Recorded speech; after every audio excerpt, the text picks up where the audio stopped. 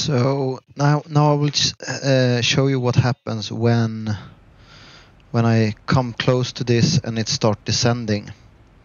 So this is what happened in level D. I'm the same flight, same weight, same growth rate, same center of gravity, everything is the same.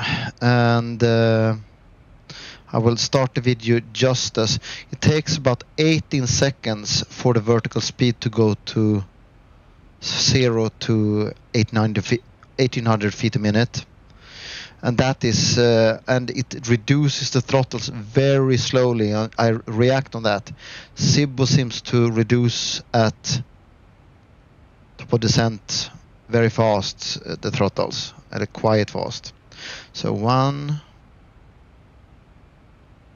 Now. So you can see it's already at, and you can see how slowly this goes. Very slowly.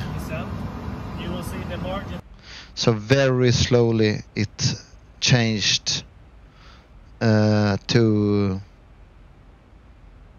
1800 feet a minute.